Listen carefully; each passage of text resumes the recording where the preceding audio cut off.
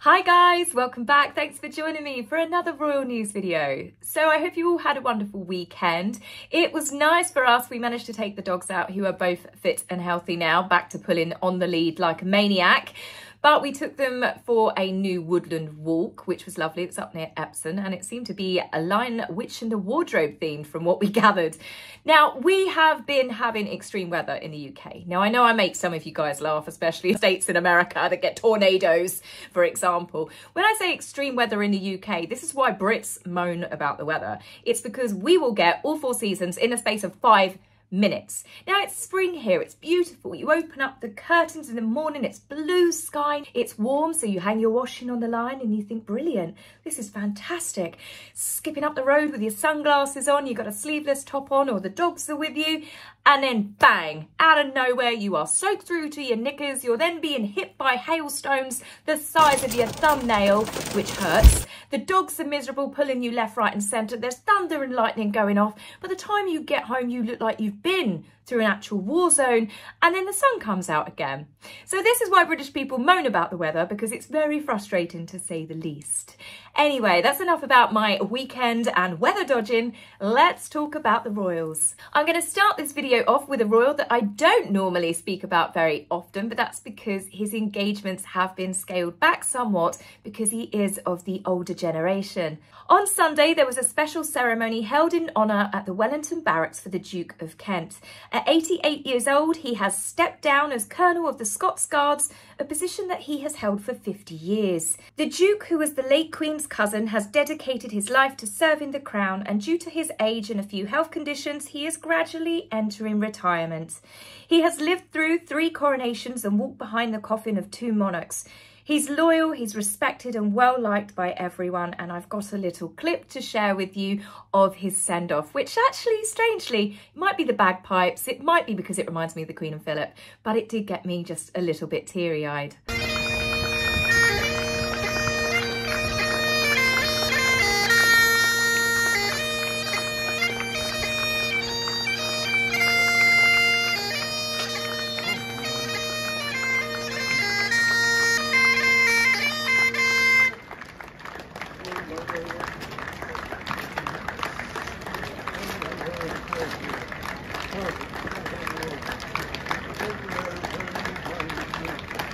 I thought that that was quite the perfect send-off for him. I can imagine it could be a little bit emotional because he's held that position for so many years, but I'm sure that he knows it's in good hands because the King has now asked for the position to be moved down to another Prince Edward. Yes, both dukes are actually Prince Edwards, and that is of course the Duke of Edinburgh. I am in no doubts that he will respect and honour the role with the same dedication as his predecessor. And of course, it's not just the name that these two have in common. Their commitment to a life of service and duty and honour, not just to the Crown, but to the country and to the Commonwealth realms. They are both loyal to their family, to their oaths and to the monarch. All qualities that seem to have skipped a prince from the younger generation. And we all know who I'm talking about. A prince that shows no integrity and a definite lack of loyalty, it would seem, to even his own legal team. Harry has been caught out leaking confidential information regarding his security claim against the Home Office back in November last year. Harry emailed Mr. Johnny Mercer, an MP who is the UK's Veterans Minister. Now, it's not Harry's first offence either at leaking information to people that he shouldn't, because back in 2022, when he was fighting to have his security reinstated, yes, this court case has been going on for some time, he got information leaked to Tim Robinson, who is a former army major who now spends his time, rather than protecting the country, he protects clients' reputations as a public relations strategist. Harry's lawyer got heavily slapped down for the breach, especially because she refused to apologise, and she left it a week before the judge was even informed. Well, this time it causes more embarrassment for Harry's legal team because they were the ones that had to tell the judge, sorry, our client has been running his mouth off again outside of the legal circle that he should not have been. And I don't think I need to remind you guys the fact that Meghan got caught out embarrassingly lying to a judge. Oh, sorry, she didn't lie. She'd forgot that she had given lots of information, several chapters and paragraphs to the authors of Finding Freedom. These two leak more than a southern water pipe. Now, what is also interesting with Harry choosing this particular MP to be leaking information from his security court case to is the fact that they were on friendly terms. You can see that he is here pictured laughing with Harry and Meghan at the Invictus Games. But given his position as being the UK's Veterans Minister, you wouldn't think anything too much of it, other than not long after these Invictus Games, it was announced that the UK government, with obviously Mr. Mercer headlining it, are putting in the bid to hold the 2027 Invictus Games, and our government has pledged 26 million to hold them. Now, I find this extremely infuriating given the fact that on the streets we have more homeless veterans than ever before. We have more of a mental health crisis going on for these people that serve their country that are just left to live in states of poverty. Not only that, barracks and family accommodations are well below par. There are so many people that are now calling the whistle on the way that they are forced to live. These are people that are serving our country and risking their lives every single day, not just in our countries, but also abroad.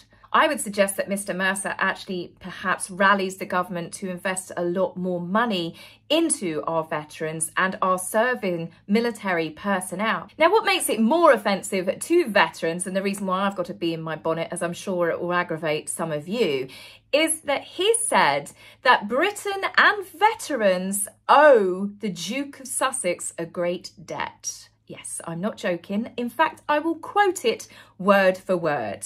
He has done so much to improve veteran care in this country. The nation should be extremely grateful for the work he has done and the work of the Invictus Games Foundation.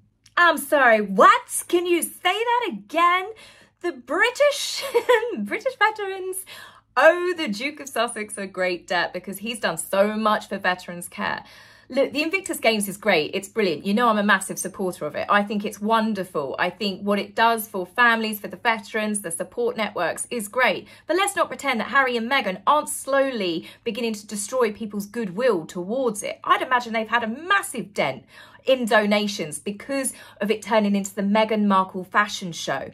Meghan needs to take a back seat. Invictus Games needs to tell her to take a back seat and not start marching in front of veterans wearing flip-flops and shorts that were like hot pants. From behind, Meghan's jacket was longer than her shorts. She literally looked like she was marching from behind in her knickers and a blazer, like when Britney Spears got married. It was completely inappropriate. She's not a veteran. Harry should have been walking in front of them if anyone was going to do it. She could have walked alongside him, perhaps, as his wife, if she needed to be the centre of attention, which, as we know from the recent polo game, that's a given. But this is about respect for the veterans. And I'm sorry, Meghan's outfit and the fact that she was in front of them, acting like the people were applauding her, was disgraceful. And I think it was a really bad call on the Invictus Games.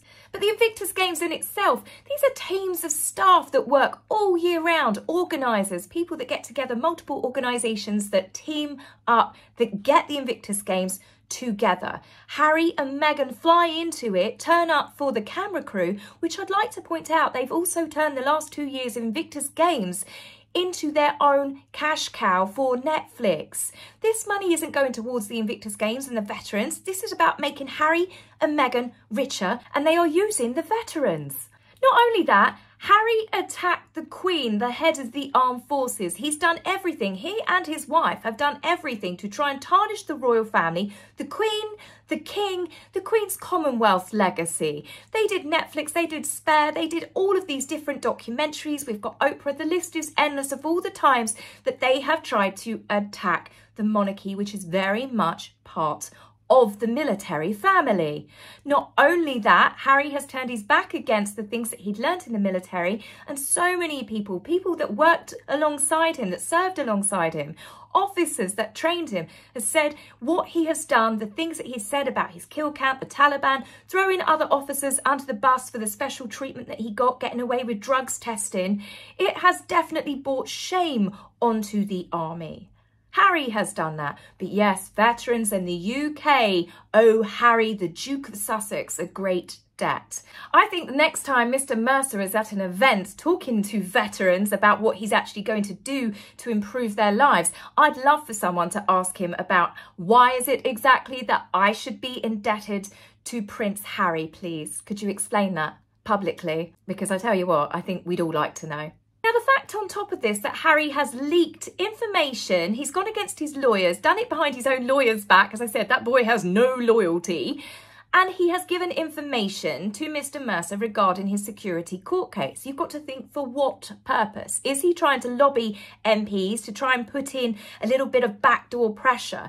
Harry is not going to stop to try and get his security, taxpayer-funded security, reinstated. And it also looks suspicious, the fact that the UK is clearly going to win the bid to host the next Invictus Games with a £26 million grant going towards it from our government. Is there some sort of shady backhander going on whereby Harry says, I'll give you the next Invictus Games as long as you can lobby Parliament to try and push to get my security paid for? It's certainly something that is raising eyebrows, and I think it does need looking into. We know that Harry and Meghan wouldn't think twice of getting a charity to pay for their extortionate costs so they can live like millionaires.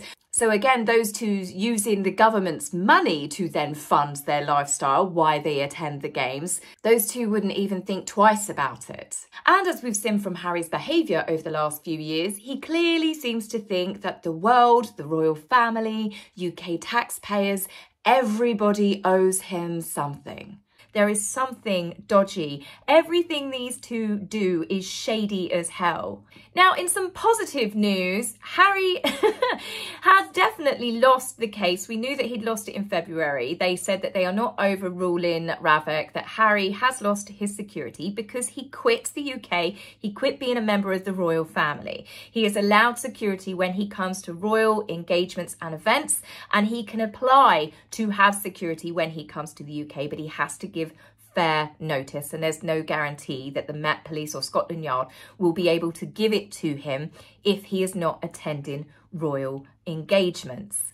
But in a slight loophole, which is a bit frustrating, but the judge was not playing games, Harry's legal team put forward a complaint that some of their arguments, some of the paperwork that they had requested, information from the government office, didn't give the information to them in a short enough time frame, for which the judge turned around and said, whilst I don't think that they did this on purpose, you are correct. I will give you a discount on some of the fees that you have to pay. But Harry's legal team were demanding a 60%. Now, this is the money, the reimbursement for UK taxpayers.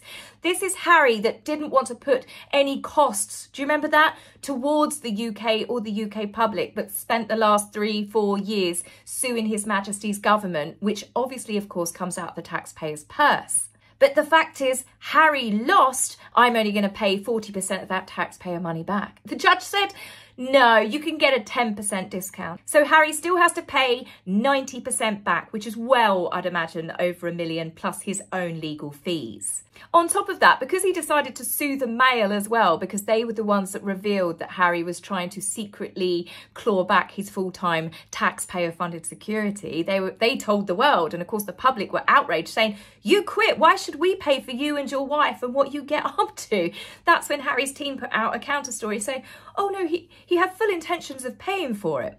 So Harry said that they'd slandered him and besmirched his good character by saying such a horrendous thing. Well, he had to pull out, I think it was a mere hours before he was due in court, because he had no evidence to back up his claims. So he had to pay $750,000 towards them, plus again his own lawyer's fees. So that's well over £2 million he has wasted in litigation. So much for Harry not wanting to be a burden on the UK taxpayers. Do you know what he's doing now? Well, naturally it's Harry. The fact that he's just lost over £2 million in litigation fees, he's not stopping. No, now he is going to the Court of Appeal. He wants the judge's decision overruled. So Harry is going to appeal to have his appeal turned over. Honestly, it's absolutely bonkers. But I really hope that no more taxpayers' money gets used to fight the petulant prince. Why should UK taxpayers have to pay for him to have little meltdowns and tantrums and trying to sue His Majesty's government? Harry, at this point, seems like he would be better off spending £2 million on actually perhaps finally going to see a decent therapist. Now for my final story, it's not about jam. I'm going to save that one for you for tomorrow's video. Lucky you. No, this video, we're going back to Miami. This story is about the new and exciting world of polo, filmed for Netflix with Harry not just being in front of the camera, but also behind it. A show that I can imagine that is going to bore the socks off of everybody that is not interested in polo. But something that is interesting, and luckily I've got lots of footage and extra clips for you, is watching Meghan's body language with everybody over the course of the 2 days. Now that should be made into a documentary in itself, because I'm sure people would actually find that genuinely fascinating. It seems that Meghan was more than happy enough to wrap herself around absolutely everybody over the course of a couple of days whilst filming this polo documentary with Netflix, except her husband when the cameras weren't rolling. Now, what I do find a little bit odd is how tactile she was with Delphina. It seemed really, really bizarre to me. Now, my thinking of it is, we've seen this before, Meghan did this with Jessica Mulroney as well, exactly the same way. Narcissists don't just manipulate their partners, they manipulate their friends and everyone around them. I think it's like she's trying to make herself look vulnerable, almost childlike, to get those sort of hugs and look after me. I mean, as I said, in one photograph, she's literally like, "Mummy, uppies, uppies." It's uncomfortable to watch because of the way that we know that Meghan does actually behave. We know that this is an act like everything else, especially when we'd only seen a matter of hours or the day before when it was the trophy ceremony at the match. Meghan literally would not let the chair of the board of Centre Barley, Dr. Sophie Chaduka, anywhere near her husband for a photograph or even near the trophy. Now, I'm sure Meghan probably associates the two things in a similar category, but it wasn't just me that had picked that up. Everybody picked it up. Newspapers ran the story because it was incredibly rude. She didn't just bark at her 3 times, "Come over here, come over here, come over here." She even, when she got Dr. Sophie next to her, look at this photograph. She's hanging onto the trophy and she's turned her back to her. This wasn't just about getting her in the middle of the photographs like some people said. Meghan was absolutely rude to this woman, and Harry even looks like he's cringing a little bit because he's looking over at Dr. Sophie. And not only that, she pushes and shoves Harry out of the way. In another clip that's been released, Meghan uses her elbow to shove Harry out of the shot. This is when another polo player is there and Meghan decides that she wants to kiss him after Harry's given a hug. She's like, "Whoa, whoa, whoa, you're blocking me." Harry, move out the way. She shoves him with her elbow. She gives him a kiss, and you can tell Harry just has a flicker of being slightly annoyed. I don't think he's annoyed that she's kissing him. I think the fact that she's just quite clearly elbowed him to move out of her way. She then touches him now, and this is where I think he was annoyed. Look at the way she's touching his arm and he twists and turns away from her.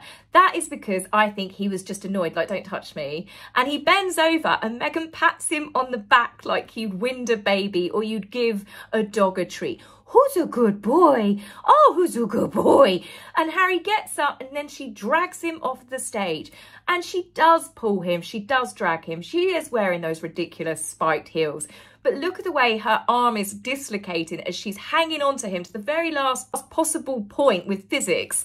And the woman is actually holding her hand the other side. She is not letting go of him. "If I'm coming off that stage and away from the cameras, you're coming with me." There are 2 very different viewpoints of Harry and Meghan. Camera on them, they're looking loved up. Camera not on them, they are not loved up. I'm sorry, the body language throughout, as I said in the other video, I don't think these two are a happy, loved up couple. I think they come together for business reasons. I personally don't even think that these two live together anymore. And that's probably why it's been released that Meghan's new cookery program, when it starts, RO with Netflix, they are hiring another house for her to be filmed in. Bearing in mind, they're supposed to be living in that 16-bathroom Montecito mansion, and they are not going to be filming there. And they filmed there for Netflix. We saw a tiny, tiny clip of it. I find this all rather suspicious, and I just really do think that these two just come together for events to make it look like a show of unity, because they don't want the world to go, ha ha ha, told you so. Later on that evening, they had a dinner at the exclusive hotel, which Netflix is reportedly paying for. I wouldn't be shocked by Harry and Meghan charging Centre Barley the $6,000 a night per stay personally. But Meghan's outfit, she can look incredibly beautiful when she dresses up at events, and I've never said otherwise. But she didn't look appropriately dressed for this casual, it looks like a smart casual dinner, family-orientated polo hotel reception. Okay, I take that back. Maybe inappropriate is the wrong words to use. She was incredibly overdressed. This dress would look lovely at a cocktail party, an evening reception, but for the environment that she was in, she stood out like a sore thumb. But it's not the first time that Meghan has worn, I would say, inappropriate dresses and outfits to go to events. And the reason why she does it is because she wants to stand out. She wants to look special. And the Netflix camera crew are there. She wants to make this about her. But you can tell from the number of people that were around them, which shows up how ridiculous Meghan is dressed again, because people are dressed rather casually, that people don't look too happy to be having photographers and film crews in their faces. I did wedding photography many years ago, and the one thing that people always say is, please don't take pictures or take footage whilst we're all sitting down having dinner. That's normally when photographers go have a break. Nobody wants a picture of you stuffing a dipped carrot into your face or trying to wipe salad dressing off of your bridesmaid dress. But of course, Harry and Meghan just seem to only think about themselves. And I think that they have taken the film crew there, and the people that are there have got to like it or lump it. And I can imagine that they're not too happy, and perhaps not everybody wants to be a prop in Harry and Meghan's latest Netflix flop, because that is exactly what is going to happen with this show. It is going to go into the bargain bin of things that no one watches on Netflix, alongside RO, alongside whatever cooking, gardening monstrosity, jam making episodes that Meghan is going to make to share with the world, where everybody's going to be reaching for that remote and finding something else to click. So guys, that's it for me on this video. I will be back with you very soon, so take care for now. Bye.